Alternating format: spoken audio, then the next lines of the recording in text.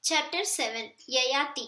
Emperor Yayati was one of the ancestors of the Pandavas. He had never known defeat. He followed the dictates of the Shastras, adored the gods, and venerated his ancestors with intense devotion. He became famous as a ruler devoted to the welfare of his subjects. But as has already been told, he became prematurely old by the curse of Sukracharya for having wronged his wife Devayani. In the words of the poet of the Mahabharata, Yayadi attained that old age which destroys beauty and brings on miseries. It is needless to describe the misery of youth suddenly blighted into age, where the horrors of loss are accentuated by pangs of recollection. Yayati, who found himself suddenly an old man, was still haunted by this desire for sensual enjoyment. He had 5 beautiful sons, all virtuous and accomplished. Yayati called them and appealed piteously to their affection. The curse of your grandfather Sukracharya has made me unexpectedly and prematurely old. I have not had my fill of the joys of life.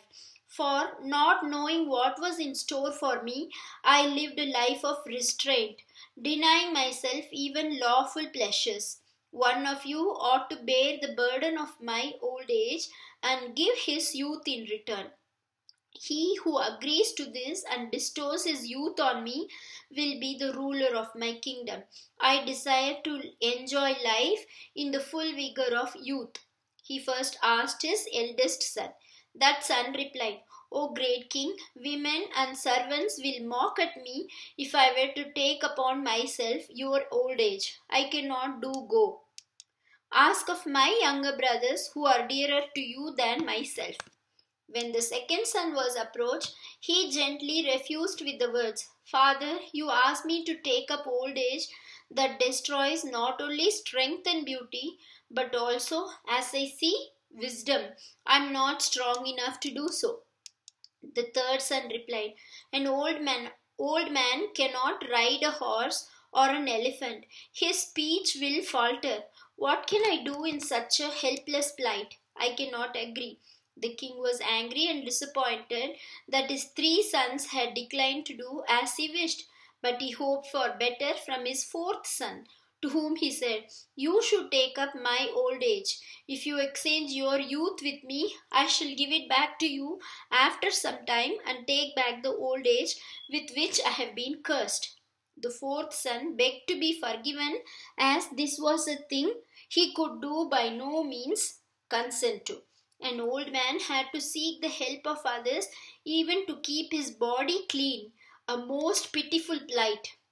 No, much as he loved his father, he could not do it. Yayati was struck with sorrow at the refusal of the 4 sons.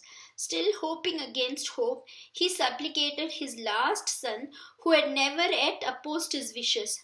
You must save me. I am afflicted with this old age, with its wrinkles, debility, and grey hairs as a result of the curse of Sukracharya. It is too hard a trial. If you will take upon yourself these infirmities, I shall enjoy life for just a while more and then give you back your youth and resume my old age and all its sorrows. Pray do not refuse as your elder brothers have done. Puru, the youngest son, moved by filial love, said, Father, I gladly give you my youth and relieve you of the sorrows of old age and cares of state. Be happy. Hearing these words, Yayati embraced him. As soon as he touched his son, Yayati became a youth. Puru, who accepted the old age of his father, ruled the kingdom and acquired great renown.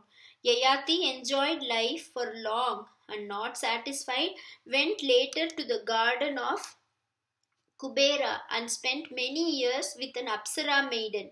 After long years spent in vain efforts to quench desire by indulgence, the truth dawned on him. Returning to Puru, he said, Dear son, sensual desire is never quenched by indulgence any more than fire is by pouring ghee in it. I had heard and read this, but till now I had not realized it. No object of desire, corn, gold, cattle, or women, nothing can ever satisfy the desire of man. We can reach peace only by a mental poise beyond likes and dislikes. Such is the state of Brahman. Take back your youth and rule the kingdom wisely and well. With these words, Yayati took his old age. Puru, who regained his youth, was made king by Yayati, who retired to the forest. He spent his time there in austerities and in due course attained heaven.